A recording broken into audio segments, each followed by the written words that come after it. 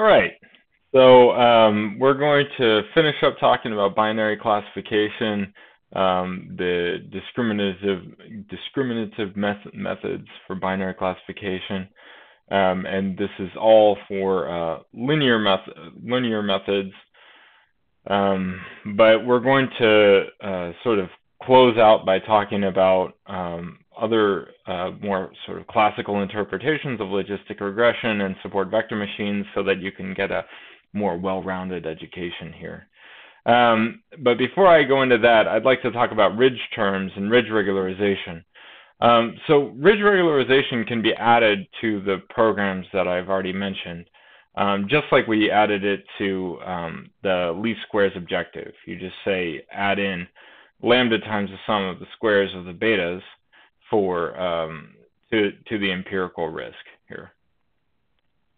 And so SVMs, without the ridge term, it actually has a non-unique solution. You can imagine that because of the linearity, the piecewise linearity of the loss, you might have these issues of non-unique solutions. So we always include it in support vector machines. Typically, it's not too hard to tune lambda. It's not very sensitive to tuning of lambda, and then all of a sudden, if lambda becomes too extreme, then it'll give you bad values. But this is not sort of typically this is not going to be a make or break term. It's just something we add in for numerical stability. Logistic regression often will run without the ridge penalty by default, but you can add it in just fine. There's nothing forcing you to not include it. I would say that the narrative is just the same as its narrative for ordinary least squares. It shrinks the betas towards 0, but doesn't force any to be exactly 0, as like what happens with the lasso. So one way that you can fit this is using scikit-learn. You can take, for example, logistic regression in a linear model module in scikit-learn, and then add in the L2 penalty. And this C is just 1 over lambda. It's because they fit the constrained version. And in the constrained version, the C, the constraint, takes the place of 1 over lambda. So you can fit it just like every other regression model or classification model in scikit-learn, and then you can predict on the test error, and then just see how many you were wrong. You can either use this or use the metrics package in scikit-learn. This is sort of the simpler thing. Just see if y hat is different from the y test, and then take the mean of that. So for SVMs, you can do something similar. You can set C also equal to 1 over lambda, and then define the kernel to be linear. So we're going to talk about kernel support vector machines in the future, but at the moment, we've only mentioned linear support vector machines. And what we've seen so far is what gets implemented if you set kernel to linear. And you can fit and predict in the same way that you've been doing this for all of the other methods for regression and classification. If you want to compute a score, you have to actually apply the betas to the test points, and you can just extract what the betas are and then apply it to the test points, for example. Once you have this score, you can then, there's also possibly soft, there may be more than one way to do this, but this is one way to do this. Then we can compute ROC curves and precision recall curves, because we went over this last time, and then look at the misclassification error for the data set. And these misclassification errors don't look too much different on the test set. It's quite common that logistic regression with the same penalty parameters will perform very similarly to SVMs with the linear kernel with the same penalty parameters. And that's because the losses don't significantly differ all that much. They have very similar properties. Really, the difference is when we use different kernels than the linear kernel for support vector machines. And we see that in the ROC curve for this data set. We see that logistic regression, SVMs, and that duration parameter. So this is with the same data set that we've been working with, the banking data set thus far. That the duration parameter, the duration, just using that variable as the score, they all give similar ROC performance. And same with the PR curve. If you look at SVMs and logistic regression, they all perform relatively similarly to duration, with perhaps duration working better for small recall values. Okay, so a classical narrative for the logistic regression is actually through a logistic model. So the basic assumption is that if you calculate the log odds of y being 1 given x, then you assume that that is linear in the input. And so specifically, the main logistic model assumption is that if you take the probability of y equals 1 given x divided by the probability that y equals -1, the other value here, and this could be just as well encoded as a 0. If you take the log odds, so these are the odds, if you take the log odds here, that's equal to x transpose beta, this linear term. And remember, I typically will absorb an intercept into this linear function, so beta is in Rp plus 1. And so if you look at the minus log of the probability that y is equal to little y given x, this is your log likelihood, and I claim that this is equal to the logistic loss. And so logistic regression is just maximum likelihood estimation, which means that we're going to minimize the negative log likelihood with respect to this logistic model, for this logistic model.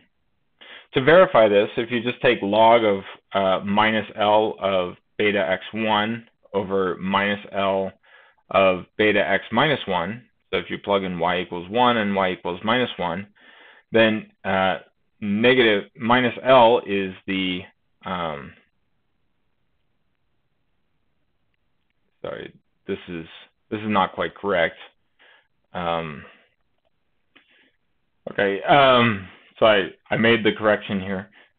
So to verify this, we just need to take the probabilities, and we need to see what the log odds are for these given probabilities. So to calculate these probabilities, we just need to take the negative of this, exponentiate it, and we get back our probabilities. So let's do that. We have exponential of negative L of when y is equal to 1, and then the same thing over the same thing when y is equal to -1. If we calculate this out, we end up just getting that we have the minus the likelihood at 1, which is here, minus negative likelihood at -1, which is here. And so if we look at what this is, we can bring these logs together, and then we get log of 1 plus exponential of beta transpose x over 1 plus exponential of minus beta transpose x. So if we look at what this is, one way that we can write this is just as exponential of x transpose beta. To see that, we can just add and subtract an e to the minus x transpose beta term here. And then, of course, that's just equal to x transpose beta. So this verifies that the loss function that I gave you before is also the negative log likelihood under the logistic model. So the nice thing about this model is it gives you a very natural way to extend this from binary classification to multi-class classification, because you can just imagine the log odds for any other class being a linear function, each of them having their own beta vectors. We'll talk about multi-class classification in the near future. Okay, so for support vector machines, the typical narrative is a little bit different.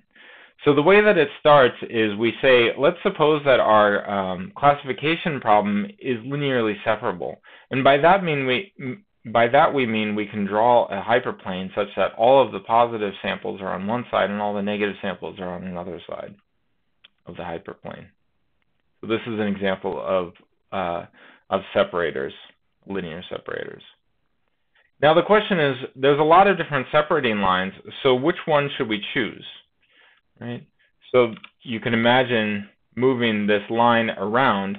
All of them, there's an infinite number of possible separator lines such that the positive samples are on one side and the negative samples are on another side.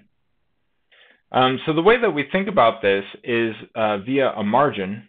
So the margin, the basic idea is that we have a pair of lines which are defined by x transpose beta equals plus or minus 1. So you can imagine that there's two lines here. One is x transpose beta is equal to 1. One is x transpose beta equals minus 1. And this is a margin if all of the positives lie on one side of one line and all of the negatives lie on the other side of another line. That's what we mean by a margin. And there always exists such a thing for linearly separable data, and what this means is that y is equal to plus 1 implies that x transpose beta is greater than or equal to 1, and y equals minus 1 implies x transpose beta is less than or equal to minus 1. And this requires linear separability. This won't necessarily happen if we don't have linear separability. And so if we look at what this means, that means that our data is separable if and only if you can find a beta such that yi of xi transpose beta is greater than or equal to 1.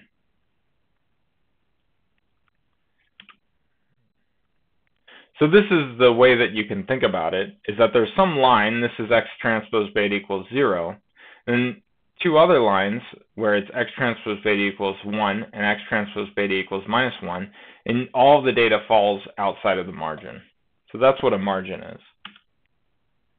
So we're going to choose the one with the largest margin width. So you can imagine thinking about the width of this margin. And the margin width is the smallest distance between these points. And so if you think about what the distance, one way to express the distance between these points, let's imagine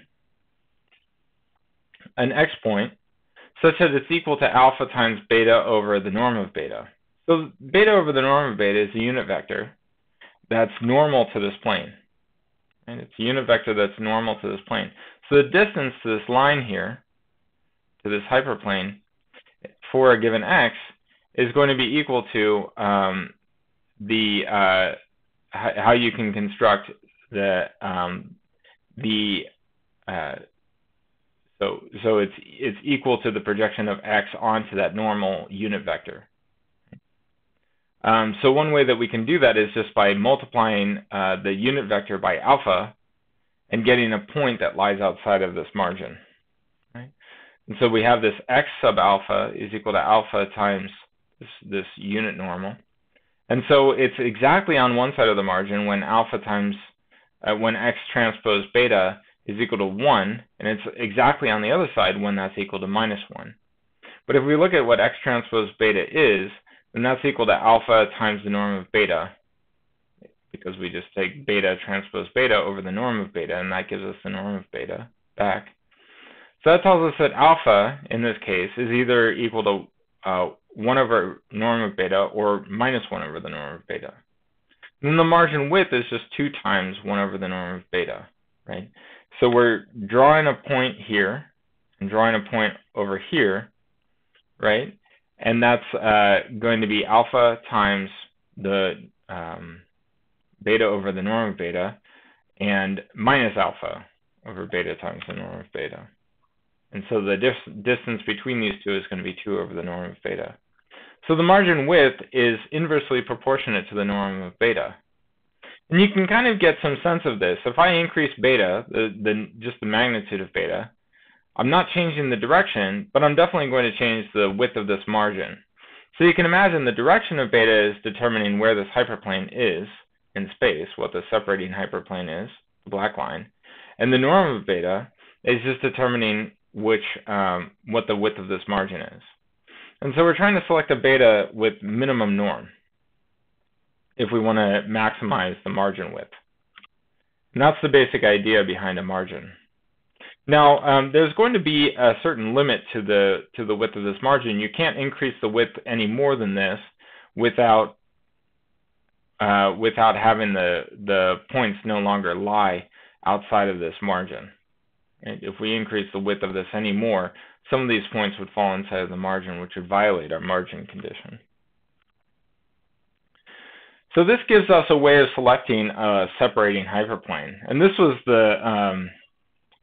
one of the main concerns that early computer scientists who were working on support vector machines had about this problem. So now what happens if our data is not linearly separable, right? So if it's not linearly separable, then you can't find such a separating hyperplane. So what they did instead is they introduced what they call slack variables. And these are just distances by which you would move the points that were hard to correctly classify on by that slack variable, by the distance, which is proportional to that slack variable, until they got onto their correct side of the margin. That's the basic interpretation. So you have these slack variables, and before, with linearly separable data, the maximizing margin problem we showed was equivalent to minimizing the norm of beta subject to yi times xi transpose beta is greater than or equal to 1. Because this was the condition for linear separability, if you recall. And this norm of beta is reciprocally related to the width of the margin. We want to minimize this norm of beta, thus maximizing the margin, subject to the separation property. But what if this isn't feasible? What if there does not exist such a beta, such that you can get this to hold for all I? So if it's not separable, then we have to introduce these slack variables, and basically all they are is we're going to remove this slack from this 1 until this holds. So if this doesn't hold for 1, let's remove a slack variable for each I until it does hold. So we're going to do that, and we're just going to say this slack variable is equal to 1 minus yi times xi transpose beta if this is wrong, and 0 otherwise. So this is what we call the slack variable. It's just what we need to remove from 1 until this does hold. Right? And then what we're going to do is, now we're just going to introduce these slack variables into the objective. So we're just going to say, let's minimize the norm of beta squared plus c times the sum over I of the slack variables. So this is equivalent to minimizing the sum over the slack variables plus lambda times the norm of beta squared, where lambda is 1 over c. All I did was just multiply everything by 1 over c and call that lambda. Now, if you look at this, this is going to start to look very familiar. So if you look at this slack variable is just the positive part of 1 minus yi times xi transpose beta. And when this is positive, right? And 0 if it's not positive. Right? And so that's exactly the hinge loss. And so this turns out just to be exactly the problem that I stated before with the ridge regularization term.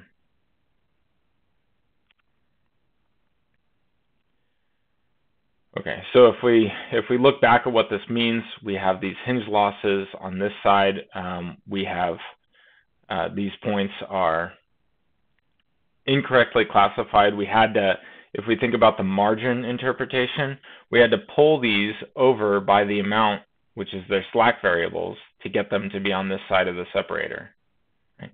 Similarly with these points all needed some slack to get them outside of the margin. Right? And same with these blue points. But critically, no slack had to be added to points that were on the correct side of the margin. which is why this interpretation is consistent with the hinge loss, because the hinge loss is 0 in this case, which means the slack that's required to separate them is 0. Okay, so one good exercise to do is to just review the logistic loss and the hinge loss, and just see what are their gradients and subdifferentials. Right? So take a minute or two to try to just derive the gradients and subdifferentials for these. So you just have to identify whether they're differentiable or not, and then what are the, and try to look for some pattern between these two if they take a similar form. Okay, take a minute, and we'll return in a second, and just pause, and I'll return. Okay, so I'll answer this question. It's pretty straightforward. If you take the logistic loss, we can take its gradient with respect to beta, and we just use the chain rule.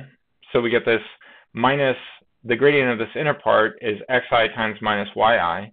So we get minus yi times the gradient of the log, which is the gradient of this part divided by the derivative of this part divided by this, the full inner part. So we get minus yi times the exponential of minus yi beta transpose xi over 1 plus exponential minus yi times beta transpose xi times xi. Right? So you get something that looks like minus yi times something that's between 0 and 1, critically, times xi. That's what the gradient is. Now, you might see that this, when you encode y as 1 and 0, you might have seen that the gradient has a very nice form, and it's the probability of y being 1 under the logistic model minus y times xi. And you can actually verify this. You can rewrite this thing as this part as minus yi times 1 minus the probability of y given x, the observed y given x. And when this is 1, you can see that when y is 1, then you can see that this is you get yi is 1 here, so you have minus minus the probability, which is just the probability, and then you have minus yi from this component, so you get the probability that y is equal to 1 minus minus y. And this only works when you encode y as a 0, 1. One way to do that is just to write it as an indicator that yi is equal to 1. And it's this times xi. And you can also look at what happens when yi is equal to minus 1. In that case, you have that this 1 minus the probability of yi given xi is the probability that y is equal to 1. You have this component appears. And then you have minus yi, which is,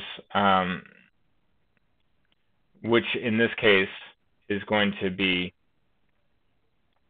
just 1, right? So this is 0, so you just end up getting the probability that y is equal to 1 times xi. So this verifies the simple form for the gradient that you see in say, the elements of statistical learning, because they encode their binary variable, their response variable as a 0 and a 1. Okay. So let's look at the hinge laws. So the subdifferential of the positive part is just 1 if A is positive and 0 otherwise. That's, and 0 if it's negative, and then it's between 0 and 1 if A is equal to 1. And you could just use the chain rule just like we had before, and there's not really a much nicer form than that. So that's the subdifferential. A good subgradient is just to set this subgradient equal to 0 if this inner part is equal to 0. Right. Now, critically, this subdifferential is between 0 and 1 for the positive part. And so this also, because of the chain rule, looks like minus yi times eta I times xi, where eta is between 0 and 1. It just takes the value 0 and takes the value 1 in most cases, except when, yeah. And if we choose the subgradient to be 0 when it can be 0, then it is either 0 or 1. And so if we contrast that to what we had for the logistic regression, here we have something that lies strictly between 0 and 1. Right? But they take the same form. Yeah. Okay, thank you.